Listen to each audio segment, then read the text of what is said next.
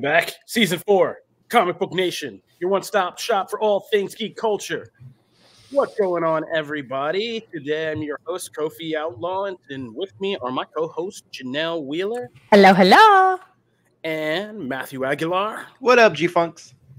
And we got a show for you today.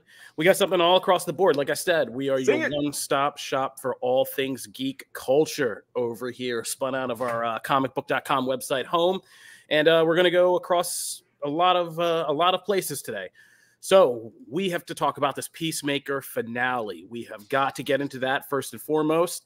I'm going to do a quick review, spoiler-free review. No spoilers, spoiler-free review of Tom Holland and Mark Wahlberg's Uncharted movie. Then after the break, we are going to jump into all those big new movie trailers we got via the Super Bowl and talk about, now that we've had some time to digest, kind of look back at some of them and talk about what we're excited about. And Matt's got to get in his agenda, so we got a Power Rangers update. And we have to talk about this week's comics, of which there are some big things. So, a lot to do. Let's get started. Guys, Peacemaker. Let's start with you guys today, so I can take a minute on mute to cough, mostly. Not because I value your co-hosting, which I do. Wow. Which I do. I absolutely do. I love this. Because Hurtful. No, I love you guys co-hosting, but it is because I'm just going to take a minute and cough. But yeah, tell us what you thought. Janelle, let's start with you because we need some good exuberance. What did you think about the Peacemaker finale? Hit us. Peacemaker finale. You guys, this was the conclusion that I needed all season long. I was waiting for more of the cow. I was waiting for some death. I was waiting for blood. I was waiting for, I don't know, scary moth things to try to convince me that they're not the bad guys. But wait, are they? I don't know. I'm still not sold. I don't know. There's just, it's great. I'm confused on, I don't know if they're going to bring back the butterflies to season 2, but we are getting a season 2, so I'm really, really excited about that. And yeah, it hit me in all the right places. I hope that doesn't sound wrong. I don't want to tell you how much of what you say here is just, I just want to throw the Archer phrasing around to most of what you say here. It's hilarious. I am the best for that. Yeah. But yeah, this was just this is such a great finale. I will say James Gunn can do no wrong. He's my favorite. And I've kind of understood because I've seen his movies and I've experienced his movies and they're some of my favorites. But now with this show, he has just sold me. He is my number one. He's my favorite. And if he's involved, I'm pretty much sold. I'm there at this point. He just nailed this. And bravo to John Cena. Again, he won me over. This is not something He's not the biggest fan. Curse, the Bella's curse is gone. Yeah. The Bella's curse is gone. And there were so many standout characters. Each character made me love them. And that's really, really cool because there wasn't just one that I clung to. And that's the reason why I watched the show. I really loved all of their stories. So heck of a job to the whole entire cast as well. Yeah, for real. All right. There you go. There's that exuberance that we paid for. Thank you, Janelle. Matt, you were the one who was the hardest sell. So let's go to your side. What did you think of the Peacemaker finale? So I will say, I was actually, so on the last show, I got my episodes mixed up. And so I hadn't actually seen the most current one. I was one behind. So then when I went to watch the finale, I went, what the? And so I was like, oh crap. So then I watched both back to back, the last 2 episodes. And the show finally got me. I finally came around on those last 2 episodes. I still have things here and there. Just sometimes the tone of the show just doesn't click with me. But overall, I really cared about several of these characters. I really thought by the end they kind of all really started to come into their own. Aside from the people we've lost along the way. I felt bad for the cow. I felt really bad. I actually was they did a really good job of making a compelling argument to Peacemaker, I thought. It was actually one of the few times when a bad is the villain is trying to convince the hero, and like most often it's like, you know, that's not a good sell. Like they're never gonna go for that. And like this one, they made I thought it was really compelling. I thought they actually did a really good job of like, he might turn, like he might just, you know, he might just do that, right? And they were so emotional with the cow, like they were just like right. And I was like, oh my God, they're killing the cow. Like I was very, yeah. They played on those beats really well. And you thought, as you chewed a burger. Well, and you thought like maybe the team dies and maybe we get into, you know, like you're kind of going through your head like, well, that could work. Yeah. And I thought they did a really good job with that. And then ultimately he does do the great thing. And the helmets, oh my God. Okay. My favorite scene in this whole thing was when Eagly goes past the barn with the helmet, because it's just the way it's spaced out. Like it's just the fact that like you think he's gonna drop it before he gets to the barn. You're like, he's gonna drop it. But it's the fact that it takes so long, and then he's out in the trees, and then he drops it. I thought you were gonna say the torpedo, because the torpedo's great too. There's a lot of really fun moments here, but like that Eagly one, I rewound it and I laughed over like it was brand new. So there was a lot. I really thought by the end of this, I'm to the point where like I'm actually excited to see them come back. You know, this wasn't like, again, I still have things of like tone and whatever that sometimes just kind of take me out of it. But overall, I thought these last 2 episodes were really good. Enjoyed it. Oh, we won over Matt. Yeah, yes. Round of applause. Even Matt got won over by Peacemaker. James Gunn, you did your job. This cynical bastard, it's hard to get any emotions out of him. But wow, yes, I am not emotional at all. I'm trying to help you out here, but all right. Yes, I mean, it's no secret. I mean, I love Peacemaker. I really do think, and we did a whole episode at the beginning of the year about who was going to have the more successful year, Marvel of DC, and we weren't trying to be inflammatory. If you go back and listen to it, we were actually just kind of breaking down what each company and studio is doing over the year and how we think the results could be.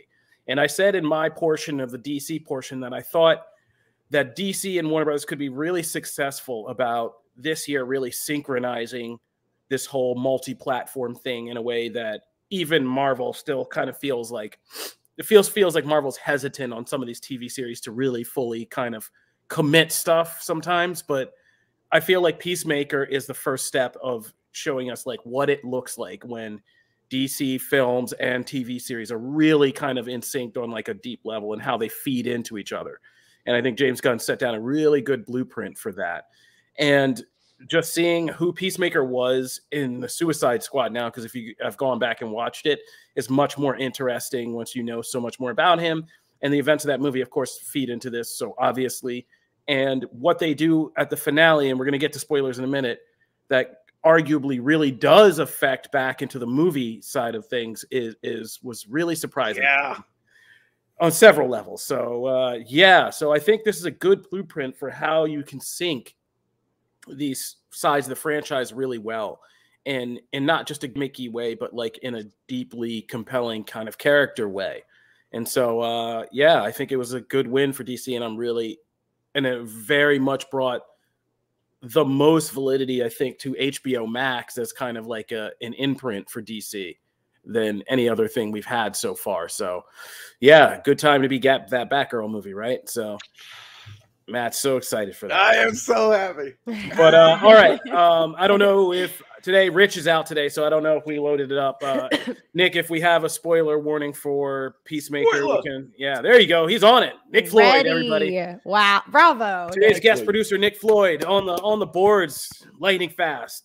So we're gonna talk full spoilers now for Peacemaker, obviously, because this finale's out, the series is done. I mean, if you guys haven't been watching this, I mean, what have we been doing here for weeks telling you about? So we did our job. Now we're going to talk spoilers. So spoiler alert for Peacemaker, because we're going in.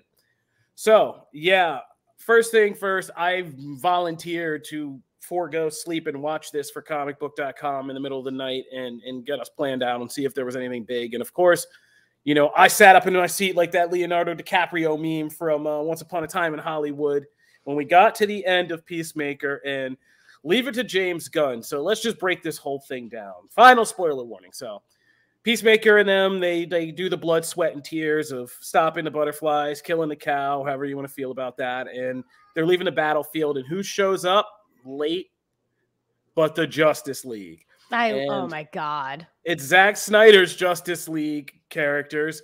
In that, I mean, clearly that iteration from the Snyderverse. And you get these silhouettes of Superman, Wonder Woman, Flash, and Aquaman.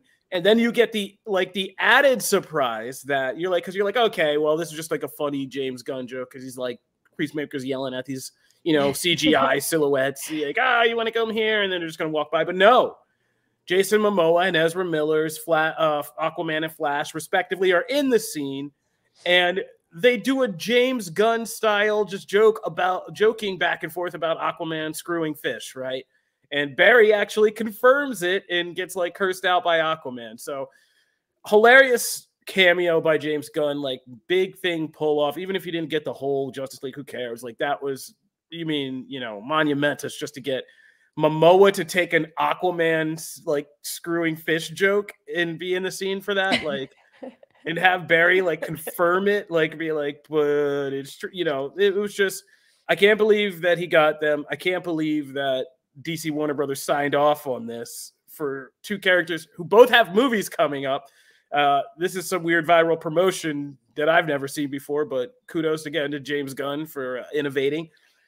And I mean, this was nuts, right? Like, so just what did you guys think of this cameo? And would you, I mean, some people are mad about it. Like some people are legit mad. I did see that. Yeah. Why? I mean, because the internet's mad about everything.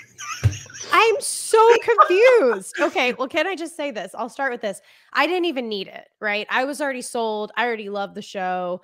I was super pumped with the ending. Like everything was awesome. I didn't need it. And then when I got that, it's like finishing a delicious meal that you're just like loving. And then someone's like, here, I'm going to give you a free creme brulee to go along with this. And I was just pumped, like so pumped. Just the silhouettes alone was so rewarding. And then when they gave us those moments, like it's just, first of all, these actors are awesome to do that. James Gunn can get anything done because he's James Gunn and everybody adores him, including us. So it's just I want to put a pin in what you just said because you just said the perfect thing to kind of segue into. I'm all about the segues now. Yes, he can get anything done. James Gunn has done so well for both Marvel and DC now that he literally has each of them shooting stuff for the other. So a little behind the scenes, and you can find us on Comicbook.com, DC. But to get that Justice League scene done, James Gunn only got Momoa at first. And Momoa was just like, yeah, he told him what he was going to do. And Momoa was like, yeah, I'm game. Like, he was just in there. So he had Momoa, but I'm not sure if Momoa and Miller were together, like in the scene. Yeah, like, I don't think they were. They weren't. They had to get Miller. He just James Gunn found out that Ezra Miller like loves James Gunn movies. And so he reached out and got to him like, could you shoot this? I think Ezra Miller was in the UK doing The Flash or wherever they're shooting Guardians 3. Yeah. And they were like, well, yeah, we'll let him come over and you can shoot this thing for Peacemaker. But he got Marvel's Guardians of the Galaxy 3 production team to shoot that scene and put Ezra Miller in that scene. So that scene is in part shot by Marvel. Don't you love to hear that? Yeah. So James Gunn is out here can come together and unite and be cool for the cause of making good content. I don't even know what sweater I don't know if he knows what sweaters he's wearing every day. He's like, who am I? Wait, who's here? You guys, you got the camera though, right? Like we're going to shoot this thing. And that was payback because the actor who plays Myrn, it has a major role in Guardians of the Galaxy 3. And so to get him that role, James Gunn shot his screen test for Marvel while making Peacemaker. So DC shot that actor's screen test. So then he was like, well, let's get some payback. And so they shot Ezra Miller's cameo on the Guardians of the Galaxy 3 set. Sides of that. Yeah. Well done. So crazy, right? So the man really can get anything done. We all win. Yeah. That's right. That's right, Janelle. Yes. Couldn't have said it better. We can all win together.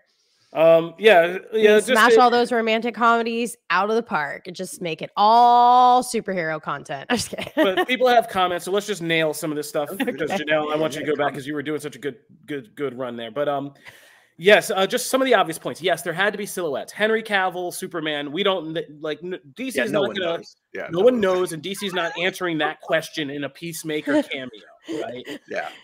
Gal Gadot has been filming, promoting Death in the Nile, having a baby, doing all kinds of other stuff. She's busy. Busy. Exactly. This was a willing commitment from 2 actors who wanted to be in it. So to make the full Justice League, they had to do some silhouettes. Why isn't Batman there again? Because Batman, if you haven't heard James Gunn tell you, now I know more about that story he was saying about just to make the Batman joke he made or something like that. Like, was like pulling teeth with DC is with so Warner protective. Brothers. Yeah, we figured that out. But I think it was a larger conversation about what he wanted to do with Batman. I wonder if Batman was one of those silhouettes at one point before he got.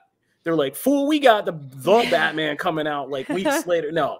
Like we got Keaton showing up and stuff. We can't be giving away all the secrets. Yeah, exactly. So because they knew it would be a big thing, but whose Batman is it? Like blah, blah, blah. Yeah, no, they're not stepping on that. And Ray Fisher knew what he was getting into the moment he nobly stepped out, and he's be the first to tell you like he knows his days as Cyborg. Him and that Miami Dolphins coach both know the deal. Like they're like, you know, their days are done. Brian Flores reference. Yeah, Brian Flores reference. So he knows. I mean, hey, sometimes that's reality for some of us. We know the deal. You gotta stand up and do what's right, but you ain't gonna have a job. So Cyborg isn't there. So that's that. Okay. I mean, and that's just the things you got to live by. And there's interviews we have up from James Gunn saying that. So Janelle, Peacemaker, greatest superhero TV series of all time. Or are you still sticking with the Marvel stuff? Oh, no. I can't do that. Not with WandaVision and Loki. We had a spoiler. Cunning linguist in the comments. We had like 14 spoiler warnings and a scroll that scrolled so long it scrolled all the way out. We don't. There it is again. Warning. Yeah. Oh my God. Wait. So Kofi, is it yours? What's that? Is it your favorite TV? Yeah, you asked the question. Yeah. Live action. Sure. It's just so different. It's so different than like the serious tone of WandaVision. Like it's so hard to put those. It may be of these new streaming these new connected universe series. Like it may be. Ooh, we should do that. We should rank our top 5 favorite. Yeah, we're gonna have to have superhero TV shows. Yeah, let's do that. Yeah, that'd be fun. So I won't give mine. I mean, I'm not right. I have to think about this really hard. Yeah, I got to go to the mattresses and go that. We'll come back, but the boys is definitely in one of mine. Okay, let's finish this part up by just addressing, because I said there are major changes that it does. So we get this Justice League appearance, but the end of this season also has Danielle Brooks's character, Amanda Waller's daughter, seemingly possibly put an end to our Suicide Squad franchise. Do you think that will be the case? Do you think DC is done making Suicide Squad movies and they're kind of moving the canon past that? Because it seems like it's going to be hard to still pull off once, you know, your whole putting bombs in people's heads scheme is exposed to the public. Okay, so I think those are two different. Do I think they're done making Suicide Squad movies? Maybe.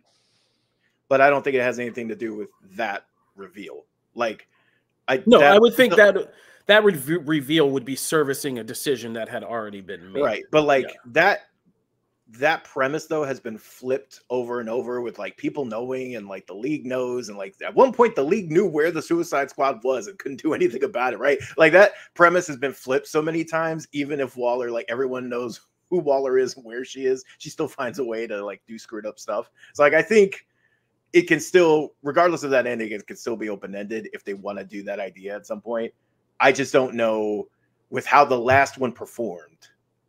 Wrongly, by the way, because that movie was fantastic. I love the Suicide Squad. But yeah, I think they might be done for a minute. Yeah, but I mean, the Suicide Squad's always going to be an asterisk, like everything HBO Max did that year, because I mean, the box office was like abysmal, but it's just like, I hope so. I mean, I hope it's viewed as that. It's just, but if you listen to like a lot of, like if you watch a lot of film pundits and stuff, yeah, you know, it's kind of like taking that as Bible, like as gospel, like, oh no, this performed really badly, but it's like, I don't know, you know, people. Yeah, but I mean, that's what I was gonna say. Like, I think that the success of Peacemaker really puts that into question, right? Like, how many people just jumped into Peacemaker without having any connection or going back and seeing the Suicide Squad? You know what I mean? Yeah. Like this has owned like the zeitgeist for its run. So I think HBO Max might end up being a little bit more wily and smart than people give credit for, because yeah, you want to argue, oh, the box office, it didn't. I mean, clearly it failed, but it's like, did it? Because that stuff lives forever on streaming as a block of content. Agreed. No, I agree. And how much are they now losing? And even if people did jump into Peacemaker, it doesn't lose anything for you now to have a block that's like, hey, here's the Gunverse, here's the Suicide Squad and Peacemaker. You liked one of these, you'll probably like the other, and like people will begin to do. Man, so this show, you know what this show made me, I mean, Birds of Prey has been like quietly kind of creeping up again. Like that's a different. You know what this show made me want so much? It made me want a James Gunn Justice League Dark.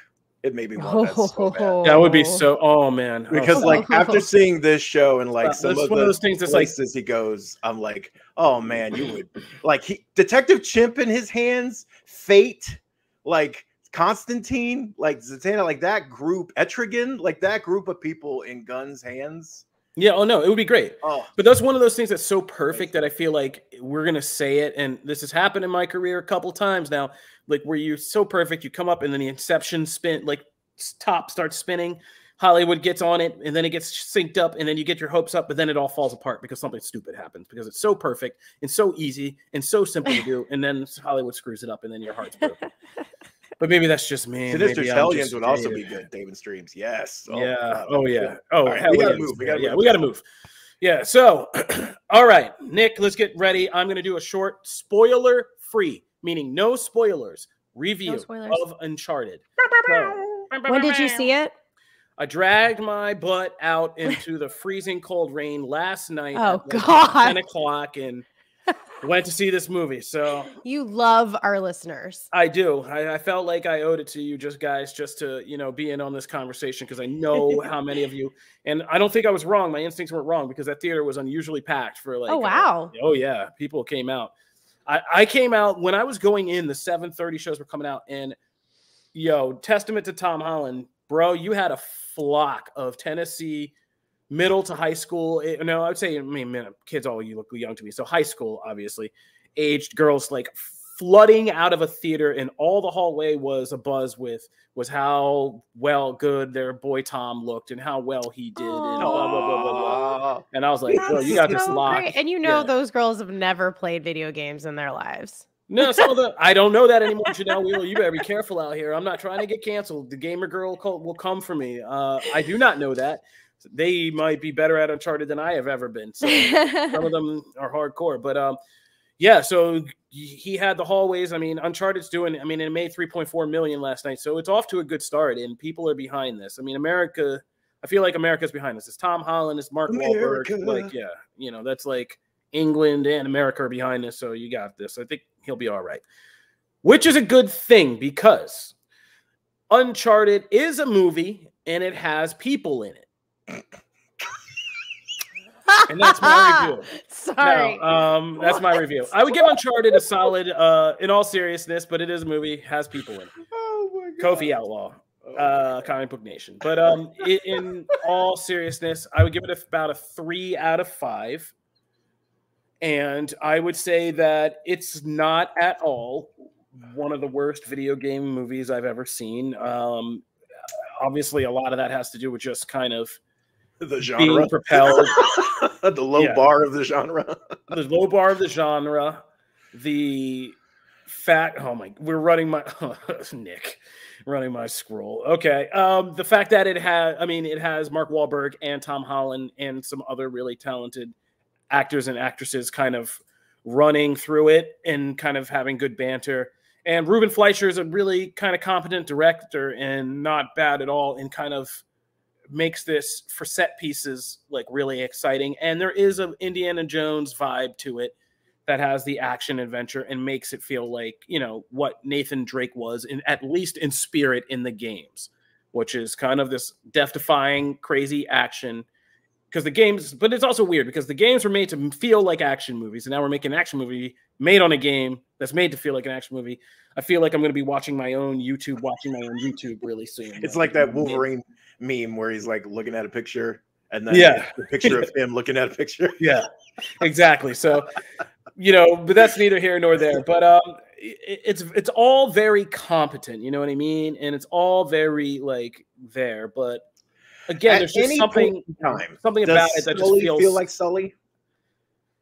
Like, I didn't play the games that crazy, and so I'm not attached to Sully. But Mark Wahlberg, so I can say as somebody only half in the foot of that he just feels like a very funny, kind of rascally character in this. Like, he is very good. And I'll tell you what his take is. You tell me how much it syncs up to what you expect from this. His take on Sully is very like, he's a bastard, but he's also like very always like, I'm the victim, and like, hey man, like I'm just trying to help you, like, and something's like going on. Yeah. But he's also very much like kind of a rascally bastard who's always looking out for himself, right? That and a little bit of the other before is like spot on. Not so much it was always my, like not so much the martyrdom, but the other stuff. Yeah. No, but I mean the martyrdom, like if the martyrdom's just his cover though, he's just like always like, explaining away why he's being a bastard, like why did you like, because that's what it is with him. Holland's constantly like, it's like kind of a weird Catch Me If You Can in reverse. Like Holland's constantly just like catching up to him after like, Sully's run off with the thing and done something. He's like, what's your deal? And he's just like, hey man, I had to get out of here. You know how the life is, like I gotta get paid, and it's just kind of like that. So the real scene stealers, Mark Wahlberg is okay, Sully, but Sophia Ali as Chloe is really good. Okay. She does a really good job. And on the villain side, Tati Gabrielle, who was in You season 3 and has been in some other stuff as Braddock, is really good. And she's a scene stealer in it. So, she's done a good job. So those two ladies actually do help bolster things down a bit. And Chloe's kind of banter with Sully and Nathan is actually pretty good. Okay. Yeah. So well, no, that would be spoilery. So no. Okay, never mind. Don't ask me any of the Uncharted mythology. I don't know, bro. This wasn't like my thing. Yeah, I skipped. Just to let you know, I skipped PS3. I was an Xbox person back then, so that should tell you everything you need to know. I went for like a weekend and played one of the games. They come out on the PS4, Yeah, Tom Holland is Tom Holland. You know what I mean? Like he's got kind of that Tom Cruise, Jack Reacher thing feel in this a little bit, and I get it. It's like a younger Nathan Drake, but still, he can do a lot of those acrobatics, and he is swole in this, so ladies enjoy. Tom is both muscular and flexible. So there you go. So all in all, like I said, though, it is just kind of paint by the numbers, ultimately. That's what it feels like. It's just kind of a generic action movie with some kind of spotlights of, talented banter and chemistry, but not too much chemistry. And like, it's a weird thing. And again, all of these COVID productions feel kind of weird to me. There's like a weird, I don't want to say sadness, but a hollowness. But the actors, I feel like it's hard for the actors at certain points to feel like they're having fun doing this. And I feel like that comes through. And it's weird because there's an uneven mismatch, like points where they were having fun. And Tom Holland, if you want to watch, Brandon Davis sat down with interviews with Tom Holland and Ruben Fleischer and all of them.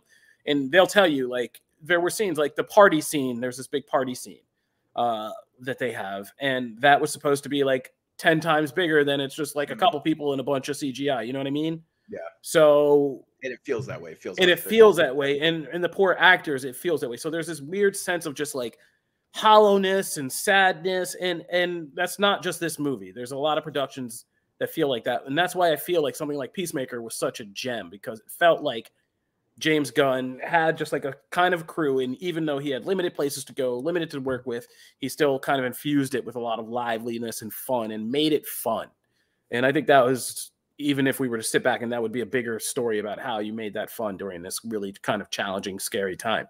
But things like Uncharted, yeah, it just feels like there's a soul piece missing here. Didn't just go back and play the games. Yeah, but it's not, it would be good for, the spectacle and just the kind of the cargo scene, the plane scene and the aerials and all that stuff is well done and looks great. And there are other big set pieces. It does get a little crazy by the end. By the end, I was like falling asleep with my eyes open, because when you like seen a Michael Bay scene that goes on too long. Yeah. By the end, they're just doing just like a set piece that is just so big and crazy and over the top that I was just like, I can't even I'm glazing over a little bit, but that's just me. So other people might, love their action porn. So that's Uncharted. Woo-hoo. I hope I helped somebody. All right. We're going to take a break because when we get back, we got to talk about a whole bunch of Super Bowl trailers and, yeah, comics. So we got a lot to do. Let's get to it. Break time.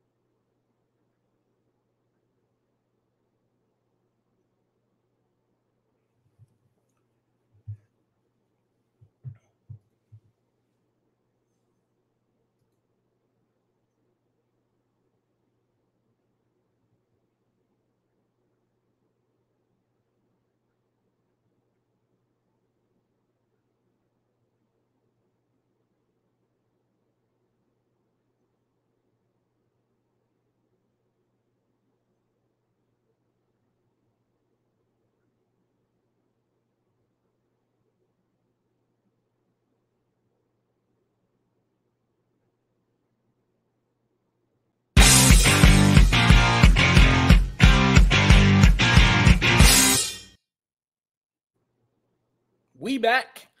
All right, Comic Book Nation, your one-stop shop for all things geek culture. We are back. We just broke down the Peacemaker finale and the Uncharted movie starring Tom Holland and Mark Wahlberg. So we are moving on now to the Super Bowl. Moving on up, moving on. So the Bengals blew their own dreams in the last minute, but we're not here to do a Rams psychological check on the city of Cincinnati right now. We are here to talk about what we here in the geek sphere all show up to the Super Bowl to see. Dem trailers, though. So let's talk about the trailers at the Super Bowl this year, and we're just going to keep it to the ones, obviously, that are most relevant to us. And so we have a stacked order here, so we are going to go. Yeah, well, I mean, we have a hierarchy. This is America, baby. We gotta rate things. So we got a hierarchy here, and we're going to start just because it was the shorter one and probably the shorter conversation. And Jim Viscardi, if you're out here, and this is your time to shine, we are going to talk about the Moon Knight trailer. Yeah, buddies. So good. Look at Kaji right behind him. Yeah, we're going to be watching these. If you're watching this on video, we'll be watching some of these trailers as we're talking. If you're just listening to the podcast via download, thank you. And this is good incentive to also watch. So check it out. Also, I cannot remember. So, because there was a lot of stuff coming out. Look at that shot. Oh, so good. Okay, so the thing is, the coolest thing was actually even in that trailer, because then like an image came out of Mr. Knight. Yeah, that to me was like, that's what that trailer needed at the end of like. Well, that was a deep cut. I think they're still just showing people that Moon Knight's like a scary Batman superhero. Okay. Moon Knight is a deep cut. You start like as a whole. Yeah, I know. So, like but Mr. Knight is just as much a deep cut as anything else in that damn trailer. Seeing him in the suit and everything, people would have too many questions. I get why they saved it, and it still had the added effect because Jim Viscardi made it a one-man PR success. I mean, yeah, but I'm saying like that was the biggest thing for me. Oh, it was me too. You saw what I posted. I didn't want to give Jim his flowers on this at all. But once I saw that they were actually going with Mr. Knight, I was like, okay, fine. Like, now I have to like give this thing a chance and really kind of go in positive. So, congratulations, Moon Knight. But yeah, although I just think it's hypocrisy that Book of Boba Fett gets nailed on a spin shot, but Moon Knight's cape doing its own moon shape. Hey, gets a pass. He is a moon hero, man. He has moon shape. Like Chris Deckard's. Oh, anyway, can't you be working through them fabrics? So to be fair, I did not give anyone a hard neutral time for here. spinning. I thought the spin was cool, so I don't stand on it. I know. I'm just being a heel. Janelle, what did you think of Moon Knight? I am kind of curious. I mean, his definition of me is more content, and I had like an obsession with Egyptian pharaohs and things like that as a kid. I literally have like a King Tut book as a coffee table book. So all of this just really excites me personally. It just hits me in the right places. But I keep saying that. Why do I keep saying that? I think we know what you need to do with your Friday night, but that's not for this show. Okay? Oh my God. We are going to get more content though on a shirt at some point. We got it. Yes. Like, yes. Yeah. Anyway. Also need to be careful with that one because a lot of industries could put that out there. So let's chill with that. But anyway, continue, Janelle. But yeah, just I really enjoyed it. I'm very much looking forward to it. I only have like a very small amount of comic book knowledge on Moon Knight, and it feels like I'm getting the picture of mental illness and also just like worrying about this character, but also ready to see him just rock it out and get super aggressive. And yeah, it looks dark and eerie, which I think it's really exciting to see that in the MCU stuff. And yeah, I'm pumped.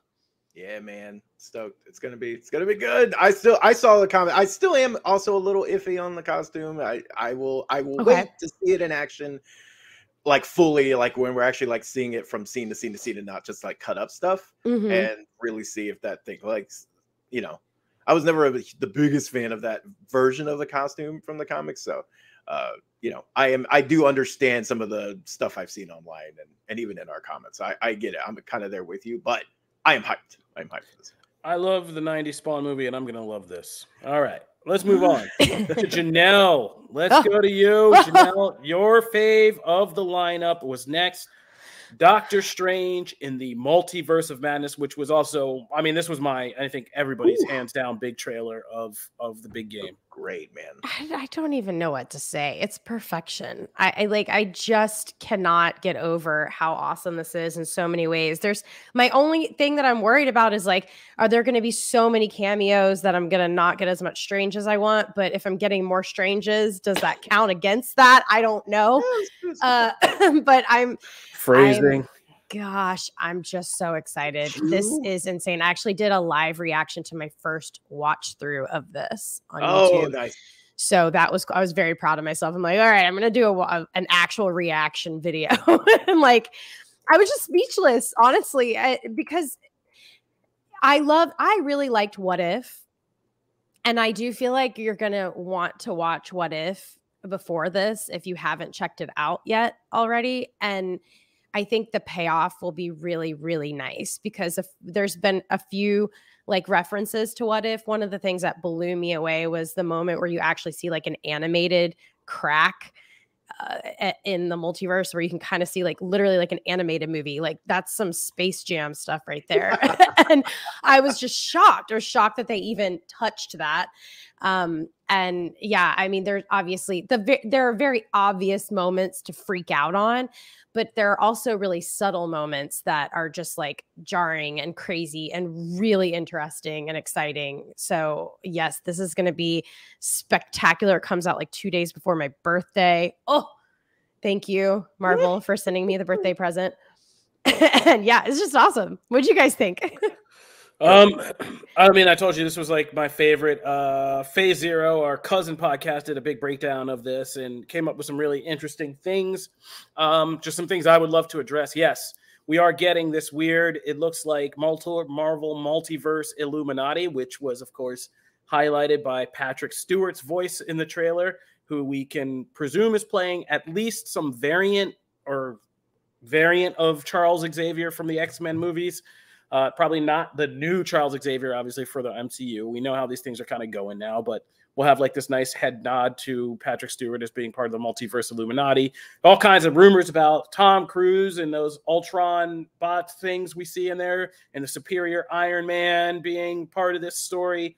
That person in the lit up armor, guys, that is not Tom Cruise. That is clearly a person that looks to be of African-American background. And the popular theory that I love, that I've heard, is that one of these Illuminati members will be Iron Lad. So we could see Jonathan Majors or a different actor as a younger Jonathan Majors playing Iron Lad, being part of that kind of Illuminati from the multiverse, because he's a Kang variant. He would know about all that. And him fighting Wanda is her killing, destroying the Illuminati for forcing her life to be one way versus a different way. You know what I mean? And I super think it's Monica or Rambo for sure, because she's like, her and Wanda have this like bond, like why wouldn't she come through to like help her. I'm placing my money on This Is How We Get Iron Lad, because everybody's been kind of wondering about that, and so like I'm placing my money on This Is How Iron Lad. So the lit up armor shot where they're going through the wall, you say that's Iron Lad? Yeah. Okay, because I've seen I don't know. I can understand a bunch. Like I've seen Superior Iron Man. I've seen Monica as Captain Marvel. I mean, I want to see more Monica Rambeau. I've seen all those. So they're all interesting theories. But yeah, continue. I'm just curious. Yeah, I mean, it's Illuminati's going to get murked, though, right? Like we can all agree with that. And I think, like, yeah. So I think this is how we're going to get Iron Lad in. That's just my theory. So cool. Yeah. And so, yeah, I mean, I also love the TV. I actually like the TV spot of this more than I like the actual trailer, to be frank. Wow. Because the TV spot is the only one where you saw like zombie Wanda. They didn't put that in the trailer. If you go back and watch, it's only in the TV spot from the Super Bowl that tells you to go watch the trailer that you see like zombie Wanda kick open the door and some other stuff. And I was just excited for the Captain Carter shield. There was like there's all kinds of thing on that poster, right? Like the splintered glass. There's a Captain Carter. People thinking they see Deadpool. Zombie Strange looks insane with the arms, the skeleton arms. Yeah, I'm just the thing that really well, two things. One, America Chavez. I'm very excited. I'm very happy that she looks like her punching a hole. Yeah, we're gonna get the star, and she's gonna stomp like all that stuff. I'm gonna eat that up with a spoon. But I was actually one of my biggest criticisms of WandaVision is that, when we've talked about it on the show previous times, like there's no consequences, right? For like what the horrid thing that Wanda kind of did, understanding where it came from, but still it was bad, right? So the line in this is amazing when she's talking to Strange and she's like, you do this thing and like mess up the multiverse and all this, but you fix it and you're lauded as a hero. And I am villainized for all this. And when she's like, is that fair? I was like, that's amazing. Because if we explore that, like Doctor Strange has been as bad, if not a little worse than she has, as far as like his choices in what he's doing and manipulating things. And so like, I love that. Like, I want that to be explored. And I think that's really interesting. So that was actually the scene that really, that line is splitting society down the middle right now. I was like, oh my God, but that's so, that's what I wanted them to address, you know? And that also leads us into some very interesting things for Strange, because like one of those big things in the books was like the cost of magic. And they talk about that in the MCU, but they haven't really delved into that of like what magic costs and the price of each thing. If they would go there, and this is how we kind of get there, that would be amazing, because that's some really interesting story stuff in the book. So that whole little sequence, I was like, yes, give me that all day. I want a whole movie of that.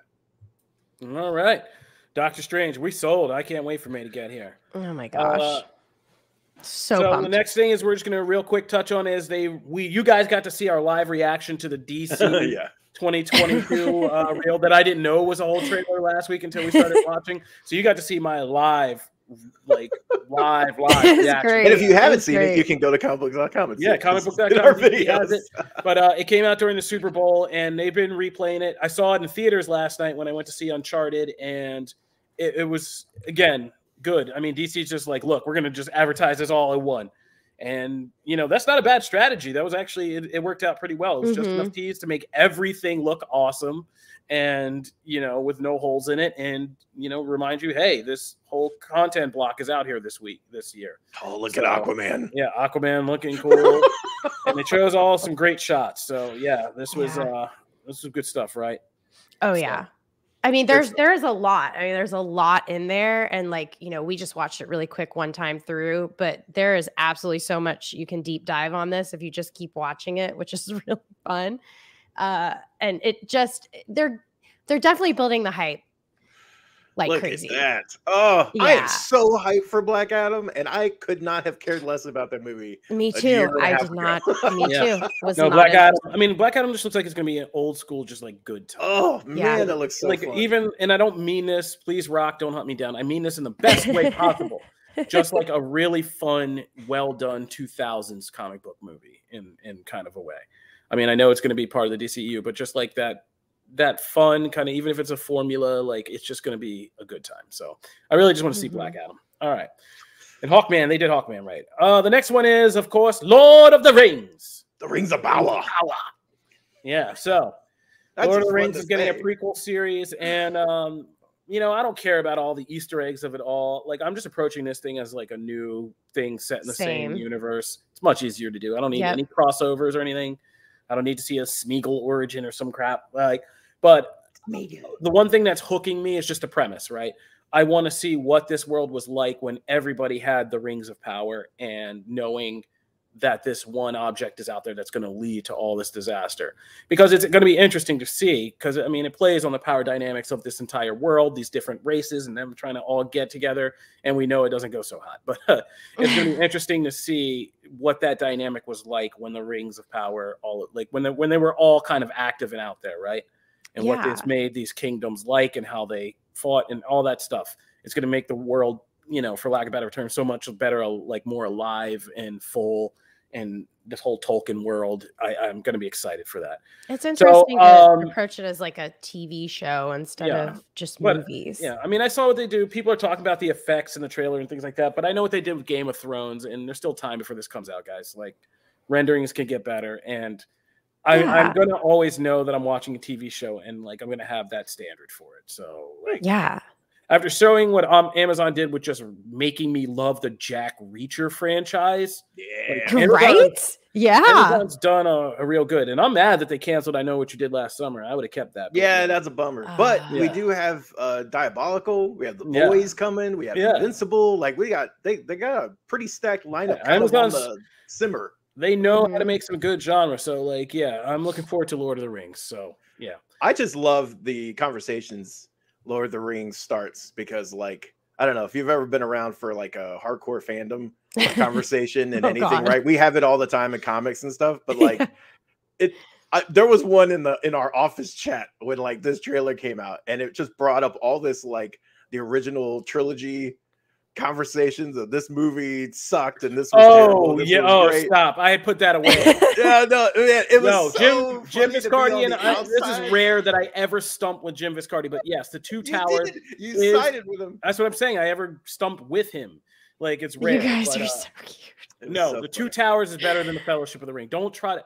Bro, I went to all of those midnight showings, and I dragged my then new girlfriend, now wife, like, to all of them, and she can tell you, with fire in her eyes, Sam Jackson gift style, like, which ones she remembers enjoying and which one she was just like, who is this kid and how much do I like him?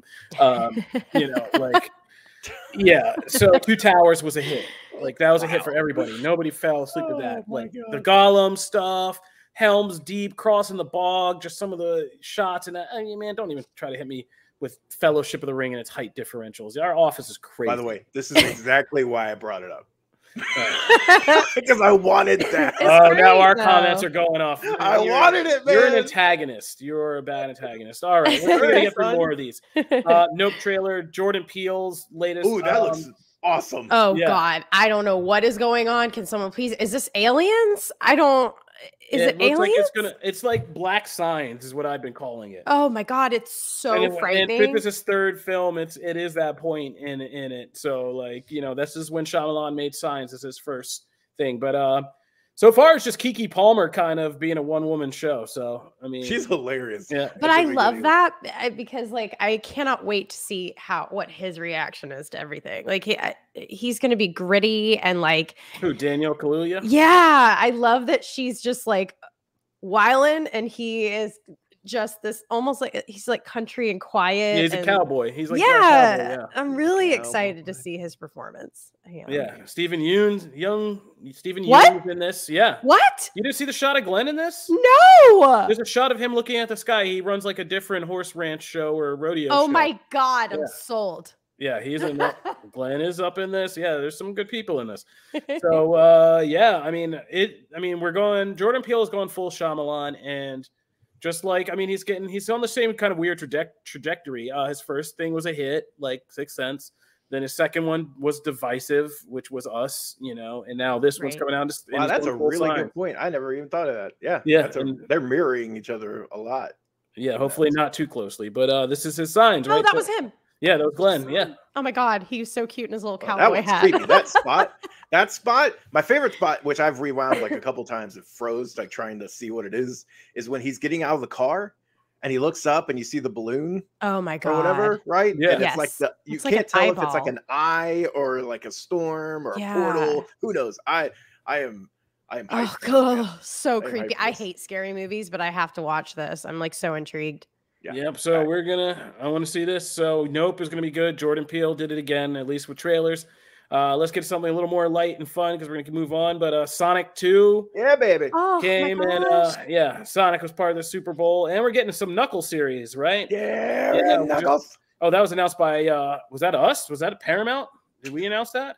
I don't know if we like Comic Book announced it, but yes. No, Paramount. We had a lot of announcements from Paramount, but you gotta hand it to Knuckles with the Winter Soldier reference. That was awesome. Knuckles looks so cool. Or like, man. I guess Sonic called Knuckles Winter Soldier. That was so cool. Sexy voice Knuckles, yeah. Knuckles totally is the Winter Soldier of this, though. Oh yeah, totally. So cool. Absolutely. I was really excited to see that. And I love just from the Knuckles character alone, Sonic 2 looks like it's hype, and Sonic's pretty fun. It's growing on me a lot. We built a show on Sonic, so that's probably gonna be on our I saw another recommendation of like the worst and best gaming movies in the comments. That'd be another good one for us to do. That I would imagine Sonic would be on many of the best lists for that. All right, so let's talk about a final one we're gonna have some video for here is Lightyear, the Buzz Lightyear story. I mean, this trailer was great, and I am in it to win it. I didn't think you could do something like this, like a spin-off prequel about the character who made the Buzz Lightyear toy, but Chris, I mean, like, I'm mixing up my Chris's right now. Chris Evans looks like he's going to be great in this, and it just looks like a really good story. I'm still kind of searching for what the deeper thing that's going to break my heart, like Pixar message is about it, but just as a fantasy adventure movie, this looks great. Like, I can't wait to take my son and daughter to see this. Yeah. Are they really going to try to do that on this one? That sucks. What?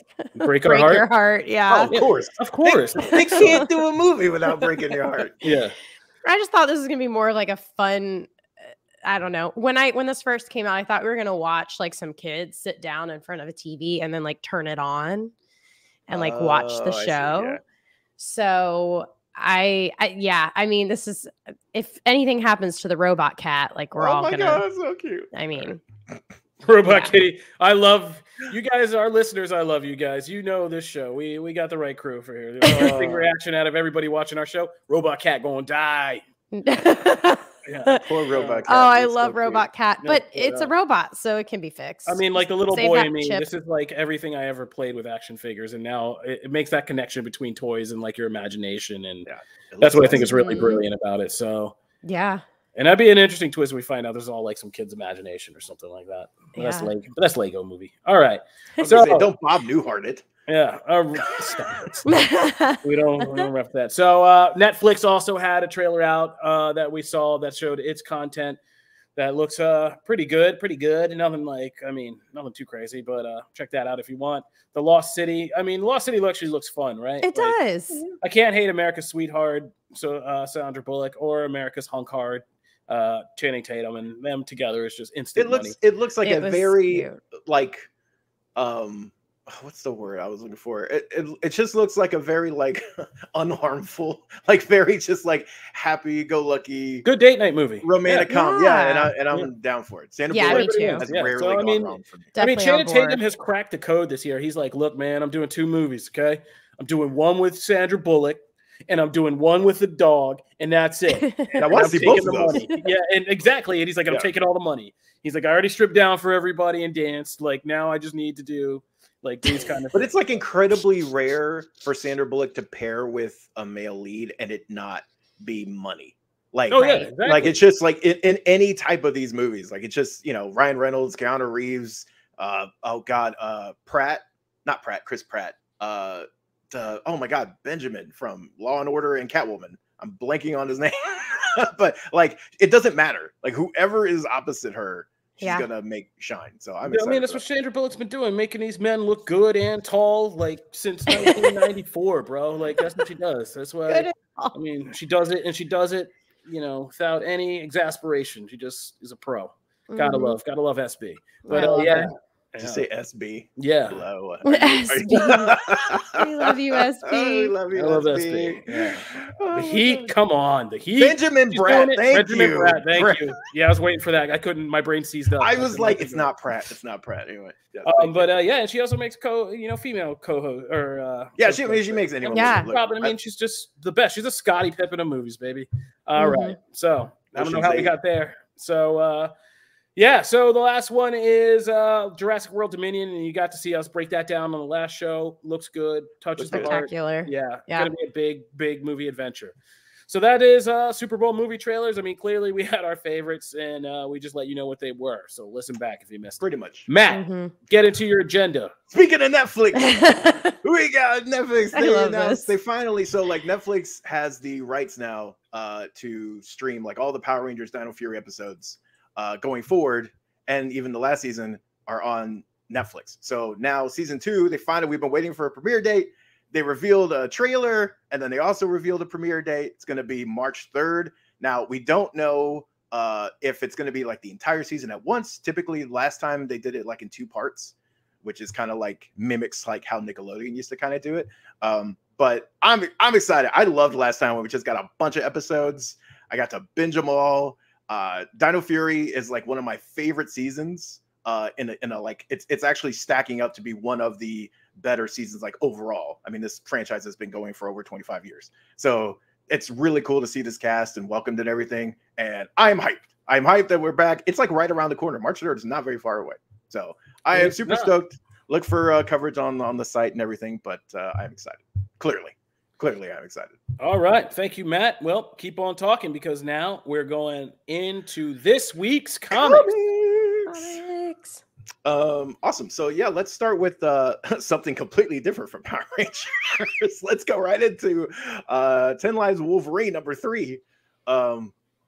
As we left off, and this is one of the ones I actually really love when we get to continue a series. Me too. Yeah, it's just like it helps me a lot at a time. So I'm very excited to get into 10 Lives of Wolverine. This one very much is it picks up right where the last one left off, as far as like there's 2 different battles going on, and this one very much feels like, for the most part, an extension of all of those. Like they don't really take on the next chapter. It's kind of just continuing that phase that was started in that second issue.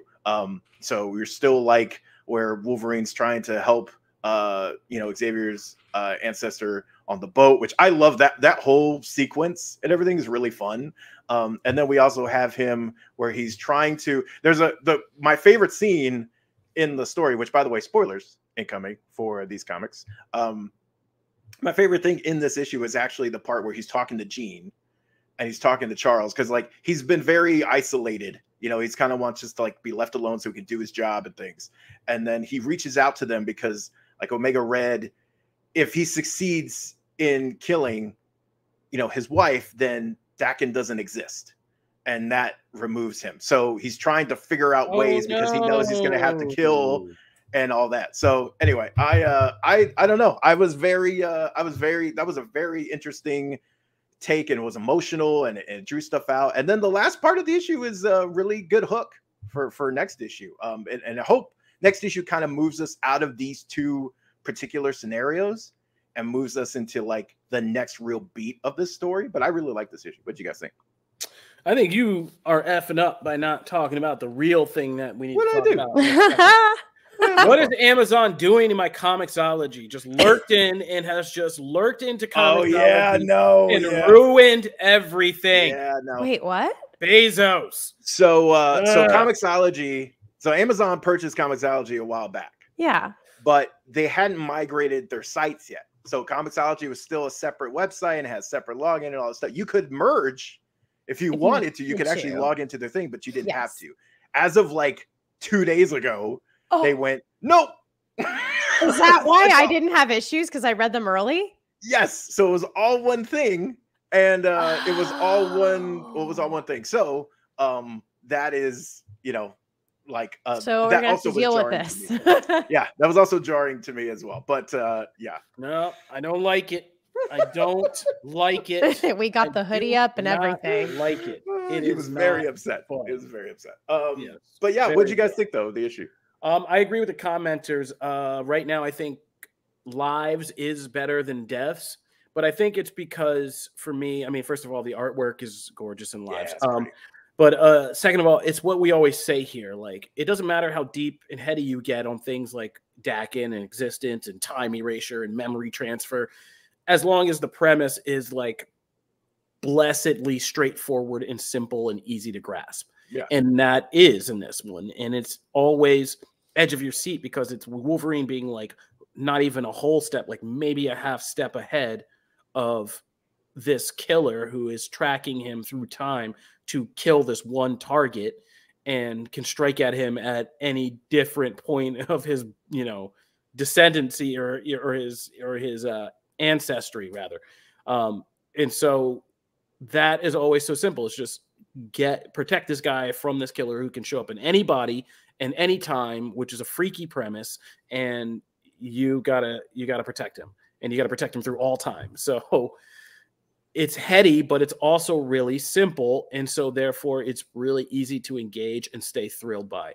Whereas Deaths is still kind of even just getting to the point of just third issue in, gonna maybe even justify its own title, maybe like why is this called the 10 Deaths of Wolverine, and like what does that have to do with Moira running and all that? Like, we're still so murky. So I think that Lives has established itself really well, while Deaths is still kind of cloudy, and I'm interested to see what happens if we get the midpoint and this whole thing kind of switches, and like, does Lives run out of steam while Death becomes really exciting? I don't know.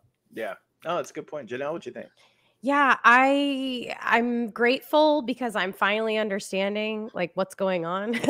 Like, it took me a while to kind of wrap my head around it. So this is the first time I'm like, okay, this is what's happening. I'm understanding fully. So therefore I've been able to enjoy it more. And I think part of that is obviously the fact that we just keep reading this. And I do appreciate that we're like continuing on because it's giving me time to understand everything. I like both. I really do. Lives and Deaths, and just for different reasons. Yeah. And I appreciate each for what they are. Are there moments I'm kind of lost a little bit here and there? Yeah, but this isn't like, I don't hate it and it's mutants, so I'm just going to take it as a win. Right. I get it. Absolutely. Yeah. Well, and, kind of continuing on the train of continuing actual books that we've been following, Nubia and the Amazons #5, which, again, spoilers coming in for these books. If you've been keeping up with the series, and you can find, by the way, a deep dive on issue 4 and 5 with Stephanie Williams on our website, if you want to, Comicbook.com. But I love how they've been introducing, the Well of Souls and Doom's Door and things that kind of open up the world of Themyscira and the Amazons. And they're using these things to introduce new characters. But one of the biggest things is that they've given like Medusa a real like emotional backstory, an arc. And so that's why when this fight hits, like, it could very well be, and it's got some really cool parts of like Nubia just battling Medusa and all the things you would assume that would have, right? Like, she's trying not to like let her look at her, so she has to fight with this helmet that is covering her eyes, right? Like all that stuff that you would typically associate with Medusa. But there's a lot of stuff like underneath, and once they that battle has growth for both, and then you really get to see like how their battle impacts the island after, and there's like ripple effects, and so all that stuff, like the society parts of this book have been really interesting. Have been some of my favorites. And so this is not just like a superhero battle, but it's one that also affects all that other good stuff. So also this is very much a lead up straight into Trial of the Amazons, which comes out next month. So it's kind of like, I'll say it's like a last page hook. So like I imagine it's not mandatory reading. If you want to enjoy that, I'm sure they will onboard you for Trial as when that first issue comes out. But if you are wanting to pick up all those things in the lead up, this is an important one, I would say. But what'd you guys think? I did not get to read this one before Comixology shut the door on me. And I'm still waiting for my access back. Oh no. That's fair. Janelle, what do you think? Yeah, you know, surprisingly, I wasn't moved by this one as much. I just felt disconnected from what was happening. I think it's because too much time has passed since I read like the lead up to it. It's been too long for me. So I was just I jumped in, I went, where am I? Like I can't remember why we're dealing with Medusa, like I just couldn't remember. But I mean, I liked it. It is a little more cartoony, and I've been reading so many like really like sexy, dark like DC comics lately that it almost felt like it felt like a kid's comic for me. But I didn't dislike it. I just kind of was like, oh yeah, that's good. I feel like we all kind of have our favorite like Wonder Woman-esque thing, and I love Yara, and I'm like really missing that. So yeah, it's hard for me to get past her. That wound will never heal. Yeah. The good news is y'all messed up not invested in that. For sure. The good news is that Trial will have 2 Wonder Girl one-shots as part of it. So we will get to see her. She will be a hopefully major factor in this event. So that's, I'm hoping after that, maybe they relaunch her into some kind of series. But yeah, I'm still very upset about that. And then moving, you brought it up though too. I got some breaking news that you'll like, Matt. Oh, what? Oh, Our Floor new series? Dark Hawk? No. Cardiac. The cast of Martin is reuniting for a reunion special. Oh my Airing God. later this year for BET Plus. That's which I believe falls under our purview. Isn't that isn't that part of Paramount? Like, aren't we? Yes. Martin exclusive. Yeah. The surviving cast of Martin will reunite for the first time in 30 years. Oof, you know, those reunion specials. That Fresh Prince one was great. Yeah, Martin. All right. Yeah, we got to get all that juicy like spice, because there's been so many like that show. Like the cast doesn't do like a ton of interviews.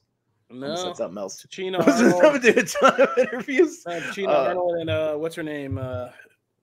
Gina's.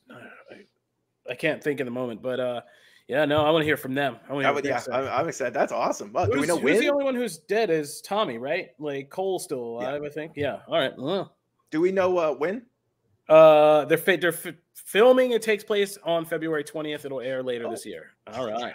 All right. Back to comics, though. All right. Well, let's move into our last book of the day, and we're going to talk about Batman: The Night #2, which fittingly Janelle segued in, right? Temptation of Bruce, baby.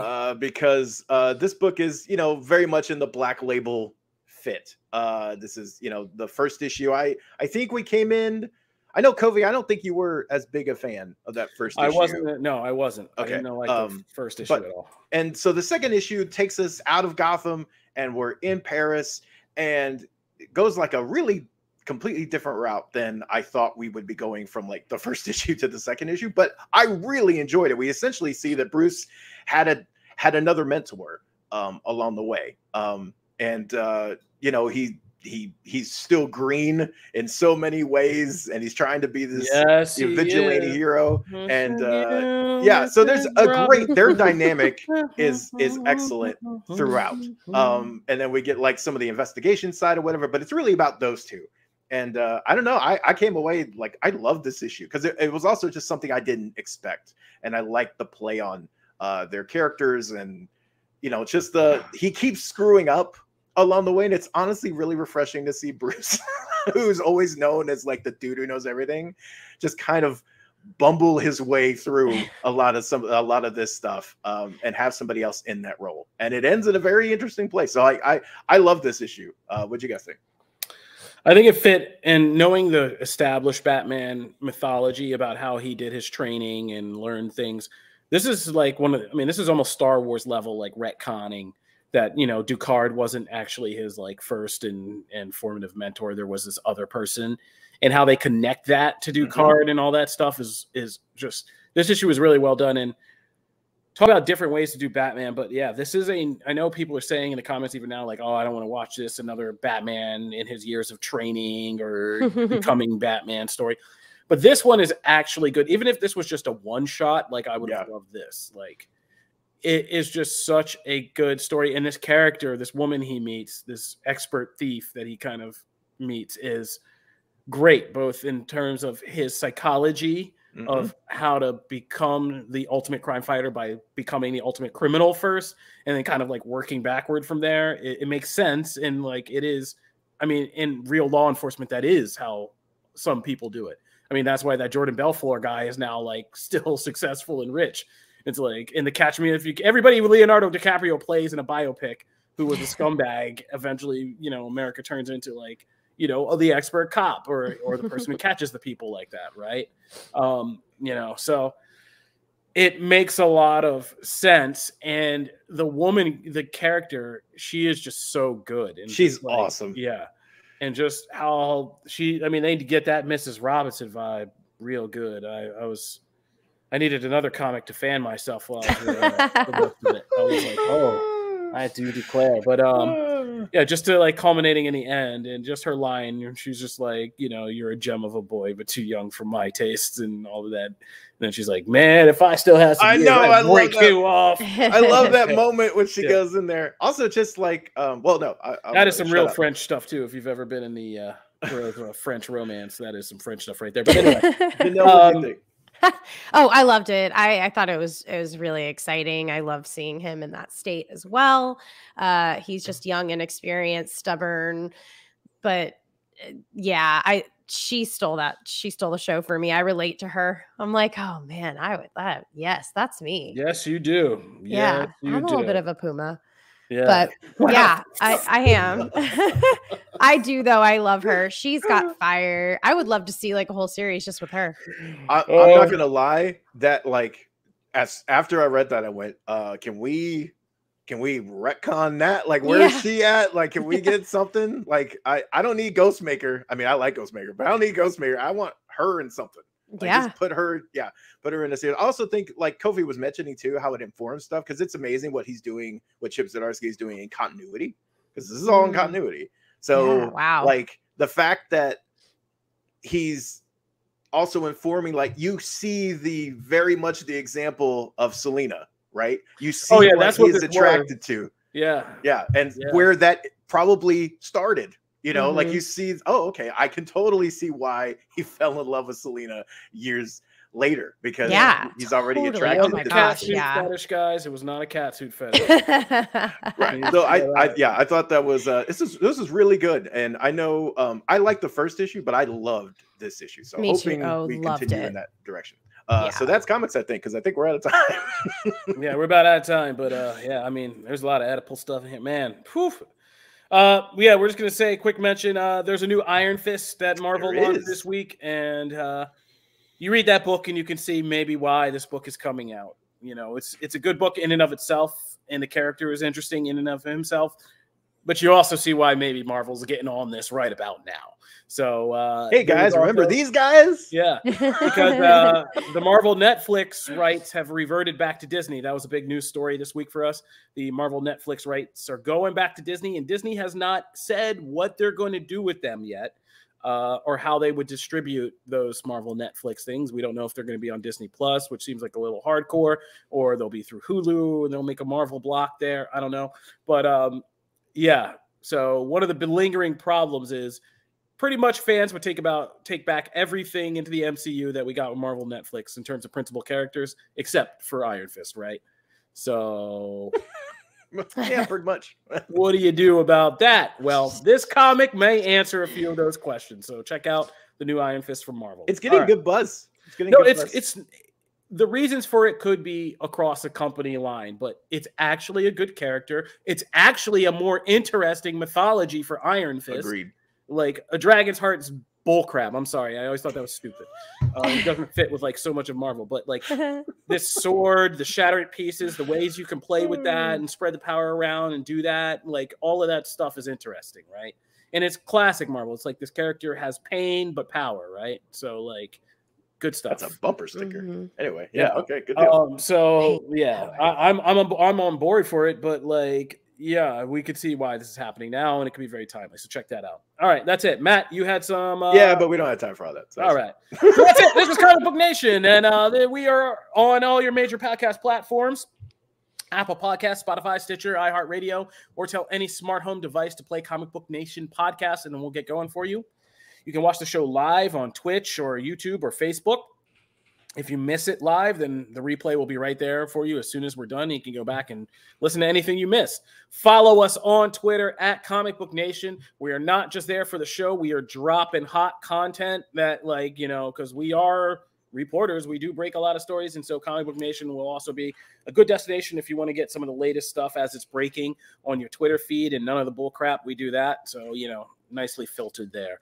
Plus, you also get Janelle stuff and like things to invite and to, you know, stream with Janelle, hang out. Oh, yeah. See what Matt's going up to in his crazy agenda and whatever random thoughts I have to send out in the Twitterverse. It's all part of that feed too. So check that out. Otherwise, thank you guys for tuning in, and we will see you next week. Guys, we're getting awfully close to having to do a big Batman episodes, and I'm excited. It has been a long time. So let's go. Shout out to Nick, too, in the background. That's right. Nick killing Floyd, it today. Killing it on the boards today. Thank you very much. And we hope Richard's getting some fun R&R and doing something fun. So we'll see you guys next week. Comic Book Nation. Oh, Jim comes in at the end. You weren't here for your Moon Knight segment. Jim Viscardi, we had a whole Moon Knight setup for you. Next time. Bring him on. We didn't get the brand canceled today, Jim. We're okay. Comic Book Nation, maybe next week. See you later. Peace. Bye, guys.